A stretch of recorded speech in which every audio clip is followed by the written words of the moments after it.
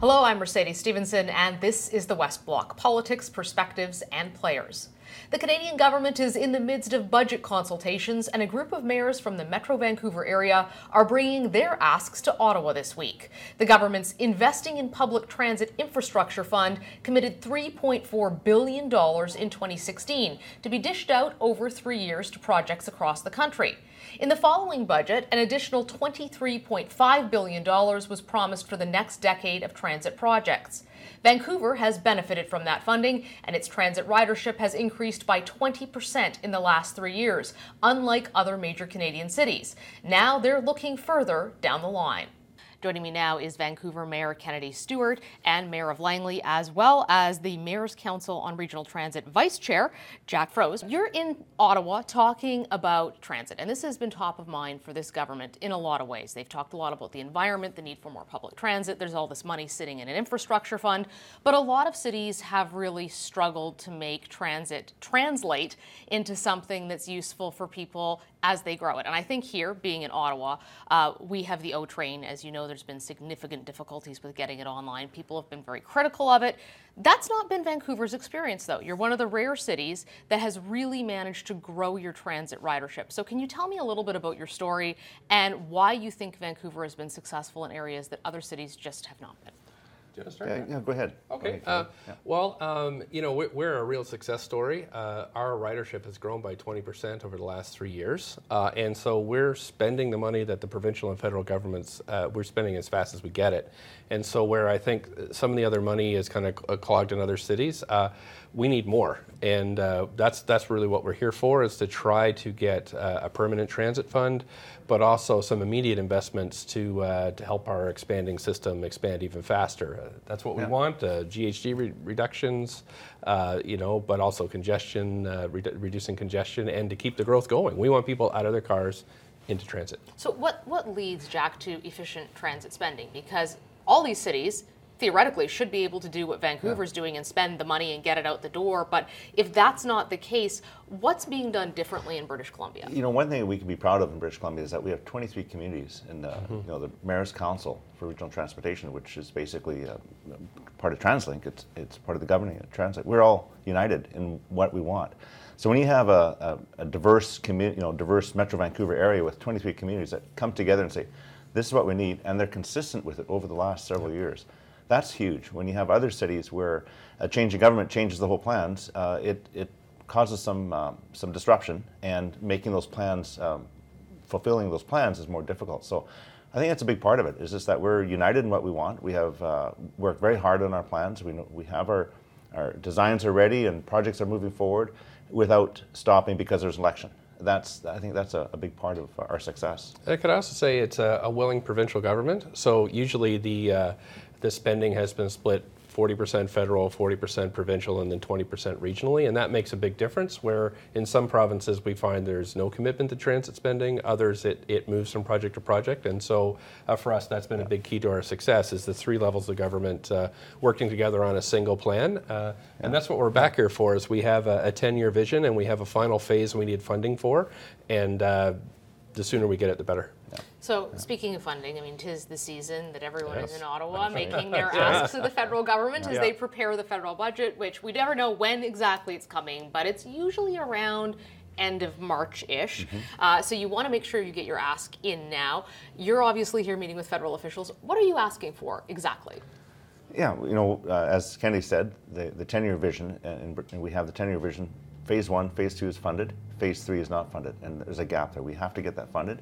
That's one of the asks. What would Phase 3 be for people outside of Vancouver? What does Phase 3 accomplish in your system? It accomplishes gondola to SFU. There's a mountain. It's sitting on top of a mountain. We're running buses up and down that mountain. It's much more efficient. That's one of the big projects. Rapid buses, new lines for rapid buses throughout the region, and then Surrey-Langley SkyTrain development all the way to Langley, and the design for the UBC extension, and Kennedy can talk about that. That's a big part of it. And people ask us about UBC. Why isn't it all in there? But we're working towards it. So I mean, we've got the two big projects we're working on are extensions to our fantastic SkyTrain system, which if you've been on, it works very, very well. And so we're trying to get it extended to Langley, through Surrey to Langley, and then out to the University of British Columbia, which is one of the busiest transit corridors, if not the busiest in North America. And so those are big projects that we know will need cabinet approval, so we're just here hammering away on those. But in the meantime, we're on board with electrification of buses. We know this is a priority for this government, and so we want to not only help them implement a plan, but we need more investment because our need is so great. So it's great if they're electric buses, but we can't slow down the investment in increasing our ridership capacity. So basically you're saying to the federal government, we're willing to do the electric buses route, which certainly is something a lot of different cities are looking at. I know some cities are even looking at like electric fire trucks going across the board, but there's not enough funding as is right now to do that electrification and to expand the public transit system. That's right. That's right. Yeah, you've nailed it. Yeah. We're waiting to see what the actual offer is from the federal government, but we've already started electric buses now, and we're prototyping a whole bunch of things, and because it's on the ground, we understand how they work. So we're totally on board with electrifying our whole fleet by 2040, but we're going to need additional investment, probably of $200 million or something to get it there. Why 2040? That seems like it's a long way away. Yeah. It's a federal target, right? So that's what we're trying to working from their targets. Yeah, and you got to understand that our bus fleet, is a pretty extensive bus fleet. We're purchasing new conventional buses today, which have about a 20-year lifespan. So it takes time to move them through the system, and we want to get started on that as quickly as possible, but we can't just cancel every order. We have to build it up slowly. You're asking for, as I understand it, one of the things is for federal funding to be basically permanently enshrined for transit. I can maybe see why you're making that case, and you have a fairly strong case out west saying, look, we've had a very successful system. But if taxpayers look across the board and they see other cities where it hasn't been as successful, why should that be something that is, permanent? That's very unusual in a budget. Is that sort of a very strong ask for all cities? It is. Through the Federation of Canadian Municipalities, that was a big ask for all across the nation. It's not inconsistent with what the federal government has already been spending on transit annually. It's just very difficult to build out these large projects. And it doesn't matter what city you're from. If you have consistent, predictable funding, you can plan for the future and build these projects. And that's really where they're, right across Canada, we're asking for that permanent funding. Yeah, we are in a minority parliament, and so the last time we got permanent funding was through budget negotiations, where other parties kind of pushed this. The NDP pushed the Liberals to have a permanent fund. You remember the gas tax. So this is what we're kind of hoping now, that other parties will be more aggressive in their asks for transit funding, and that we'll see a budget that will be one that people will talk about for years to come.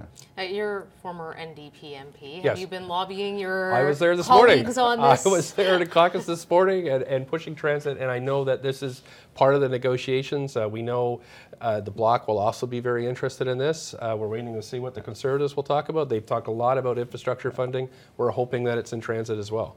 Do you have a sense that that's going to be a priority for this government in the coming budget? Go ahead. We hope it is. I mean, we know that we have talked with Minister McKenna already, and we know that electrified buses are a big part of their agenda, but there's other parts of the system we also need expanded, and so we're hoping we can help as much as we can to help them hit their targets on the electrification of the bus fleet. But we can also get some of our things in there that we've built through our planning, our vision, and our 10-year commitment that would keep our system expanding. And that's the big part. If we stop now, people may return to their vehicles, their cars, and we want them to stay on transit. So, and the best thing is we have a willing provincial government who has committed to funding 40% of this already. So we can get a SkyTrain to Langley for a $1.6 billion extension, but it really only costs the federal government about $300 million. So really, it's a great deal. How close are you to having some of these projects? Because I know when you look at the qualifications to qualify, especially under the infrastructure bank, you have to be shovel ready.